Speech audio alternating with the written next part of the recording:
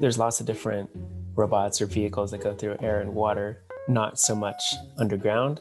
We've been working on these vine robots, which are robots that extend from the tip for a long time. And a professor at Georgia Tech, Dr. Daniel Goldman, had reached out to us wondering if we could use these tip extending robots to emulate how a plant root grows.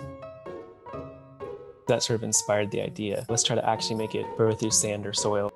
So plant, starts as a seed, and then it grows from its tip, getting longer and taller. It also grows in its roots as its roots spread out. Our robot, it starts at the base, and then it extends and lengthens in whichever direction you want it to go, like a plant.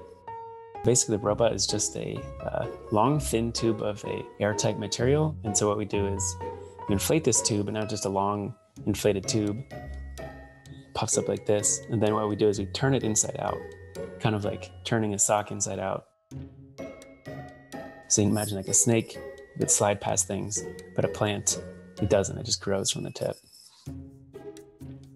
Our robot can grow, we can change shape, we can steer, but moving through the sand is still pretty difficult. We just blow air at the tip of the robot. By blowing the air at the tip, we can loosen up that sand. That makes it significantly easier to move through the sand.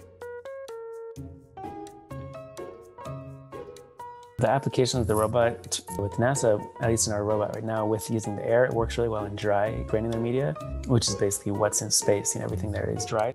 Some potential applications there would be sort of lunar cave exploration or Martian soil sampling.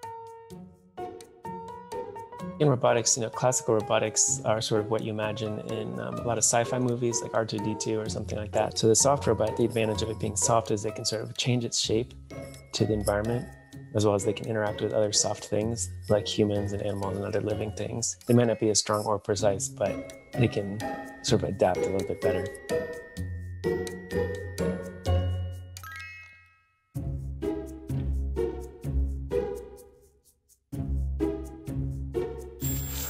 Inside Science. If you enjoyed this edition, follow us on the web and social media. Powered by the American Institute of Physics and a coalition of underwriters.